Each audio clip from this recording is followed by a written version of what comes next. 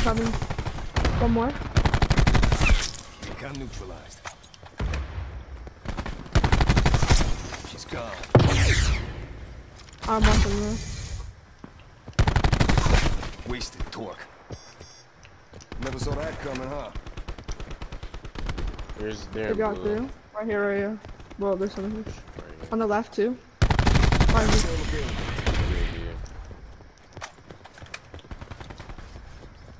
These kids suck. How the fuck did they get shit on so bad?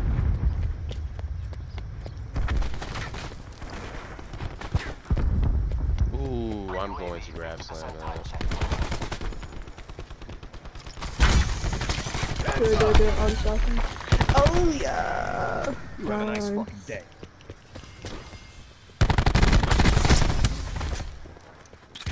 What's good, y'all? We got another video again.